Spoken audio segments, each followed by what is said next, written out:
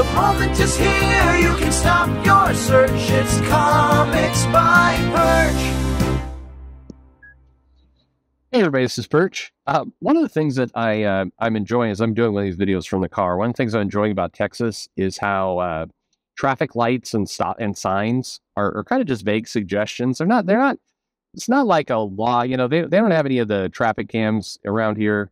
And so it's really just like, hey, it's red. So, you might want to consider stopping, but if you don't want to, that's fine. It'll be fine. But it creates a whole different driving pattern where people, they're very slow to get it going when it turns green. So unlike other states I've been to where light turns green and, immediately people start moving, there's a big pause here. And I get it because, it's, there's a like, because the red light has like a 5-second, 10-second rule where you could just go through it anyway. It's people are just making sure they don't get trashed. But anyway, let's get to one of these mails. Of course, we're talking about the writers union and how it affects comics, and it doesn't. And by the way, the letters of support, the I support the writers union, they come off so cheesy to me when people inside of comics write those. And I get the support and solidarity and all that, but it's like, hi, I'm the writer of Deadpool, and I support the writers union. I stand with solidarity. I too will not watch Netflix tonight. Like some of the pledges are like, what's even going on here? There was somebody, remain nameless, but basically their show got greenlit, or it's in early production to do a pilot, and the person, the comic creator, is like, I'm not attending the Zoom call in solidarity with the writers. It's like, oh, woo, okay, wow, bold stand there, Tex. All right. Anyway, I don't know what to say. Anyway, but here's a mail. It says, is it time for comic writers to unionize? And the answer is no, but let's read the mail and find out. It says, hey, Perch, not trying to dig up the Image Union. What I'm thinking now is that the creators employed by Marvel and DC should at least seek to join the Writers Guild of America. The WGA is currently on strike. Chief amongst their complaints are wages, residuals, and protections against potential AI replacements. 3 things that are also important to comic creators today. Sure.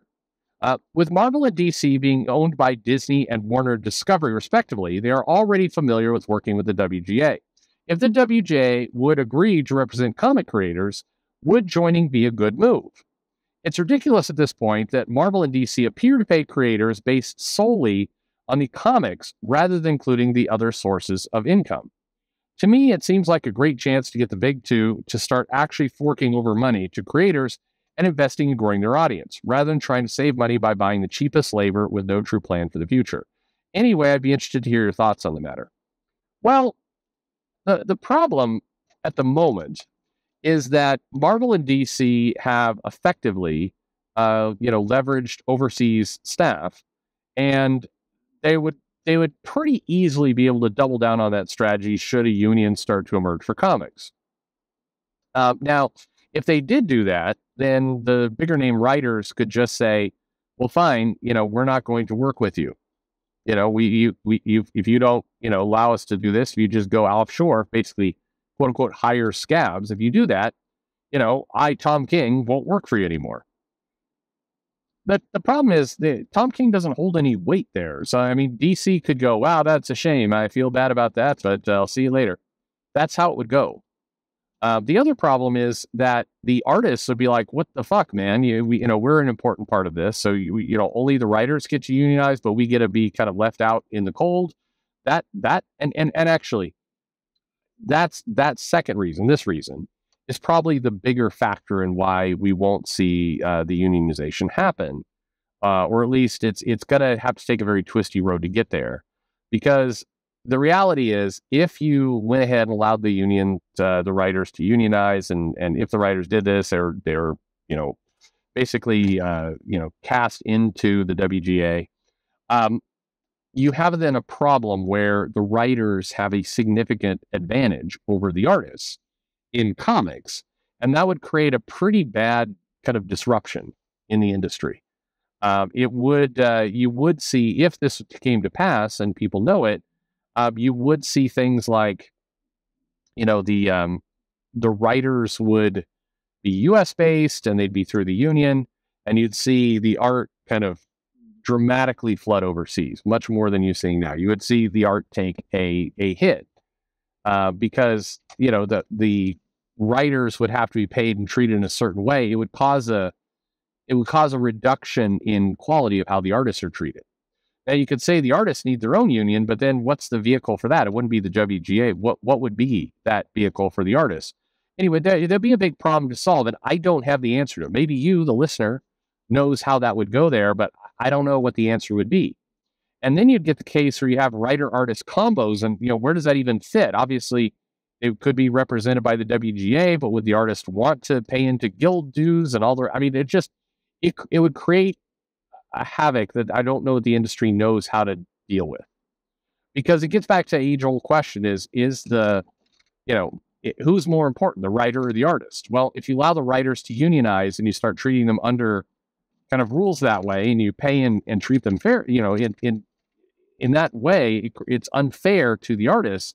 You're basically answering that question. You're saying the writer is definitely more important than the artist, whether you want to or not. By the way, I would love to have a good debate with this, with somebody who's in favor of the writers joining, the WGA, because I'd love to basically hear it out. Because I think the answer I'd get back, and I've seen some people talking about this, is no, that wouldn't be saying that the writers are more important than the artists, but how could it not? You know what I mean? Now the writers are going to have a specialized way of working with the publisher that the artists would not have a vehicle for. No matter whether you want to do that or not, it would have that effect. It would have the effect of creating that disparity.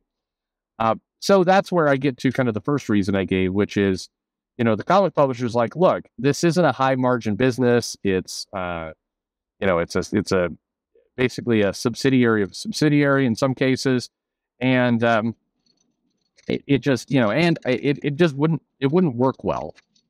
So, hey, if you're going to go unionize, rather than put up with this stuff, rather than try and figure out how the artist fits in, rather than kind of deal with any of these logistics, we're just going to call it a day and say, screw it. We're just going to go get writers somewhere else. So Tom King, if you refuse to work for us, I hope you enjoy Substack.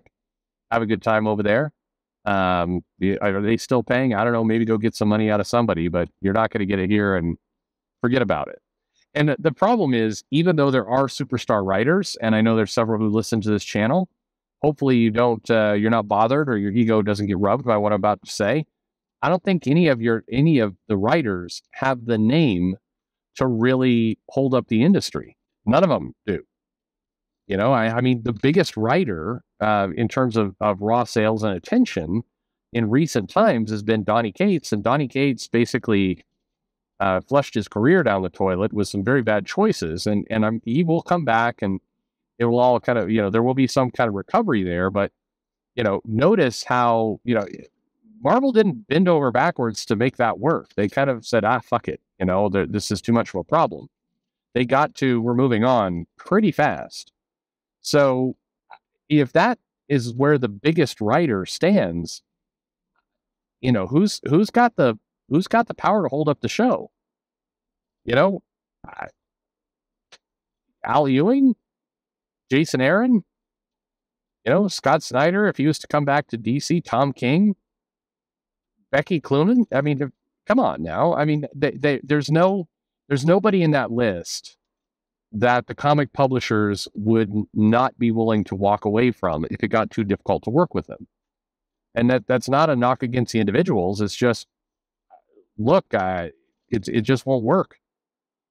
So, would it be, bear in mind, this is my opinion of a guy who would like to see kind of better job security, better pay, insurance, other things that I think, people who work in comics and do a good job deserve. I think they do. But, again, they need to do a good job. They need to be producing good material. But if they're doing that, they're upholding their end of the bargain. I would prefer to see job security for these guys. I just, it's going to be very hard for that shift to happen in comics. You're going to have to make a bunch of other choices. Again, I think it could be done. I'm just being honest with you. I don't know how to do it. So maybe one of you does. So, let me know. Yeah, I mean, there you go. Let me know what to do.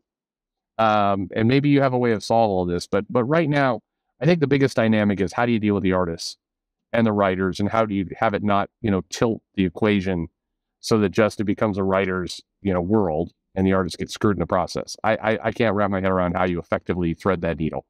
Anyway, maybe you do. So let me know in the comments below. Like and subscribe, of course, and thanks for listening.